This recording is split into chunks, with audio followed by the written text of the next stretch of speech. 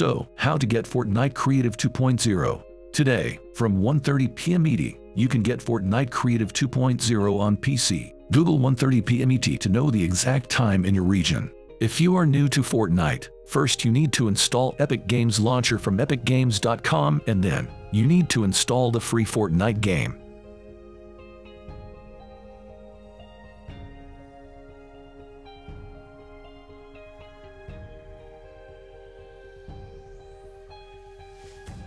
Once you have Fortnite game, go to the Fortnite add-ons section in the Epic Games Launcher.